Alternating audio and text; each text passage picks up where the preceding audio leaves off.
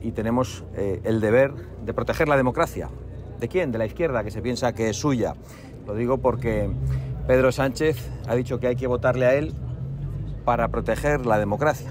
Y esto se ha atrevido a decirlo el presidente del Gobierno, que accedió al poder mintiendo a los españoles y pactando con todos los enemigos de la democracia, del orden constitucional, de la nación y de la convivencia entre todos los españoles. Lo que sabemos claramente es cuáles son los primeros votos de apoyo que va a recibir Pedro Sánchez. Son los de los violadores y los pederastas excarcelados, son los de los golpistas indultados, los de los malversadores premiados y probablemente también los de los súbditos de Marruecos con DNI español, porque parece que para Pedro Sánchez proteger la democracia es que le voten los violadores, que le voten los golpistas, que le voten los ladrones, que le vote Txapote y que le vote Mohamed.